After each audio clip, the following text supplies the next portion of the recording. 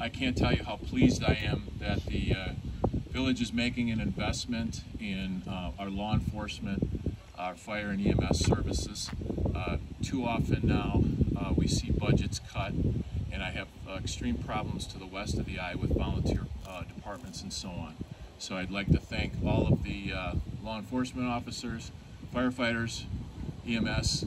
I'm glad to see the building will be going up. You'll be given the tools and the facilities to continue to enforce law and order in our community and to respond to emergencies that we have. I'm never at a loss for when we have construction equipment out and more investment in our contractors as well. And so with that, I'm glad to see this investment by the village, advocate and supporter of law and order, and I can't wait to see the building when it's finished.